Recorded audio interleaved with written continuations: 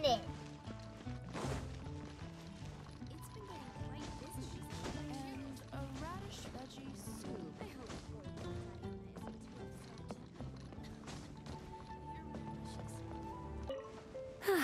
I'm much more suited to leisurely days like these. I'd love to, cutie. Too bad I can't offer you some tea. I was quite surprised to learn that the Grandmaster had written a private message just for me. And I was equally surprised to find out that Razor's been on his mind this whole time. Especially given how demanding he is of Jean.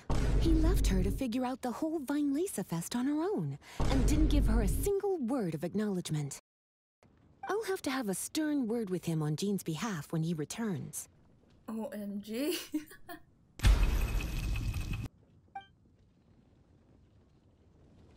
せーのでもそんなんじゃダメもうそんなんじゃほら心は進化するよもっともっと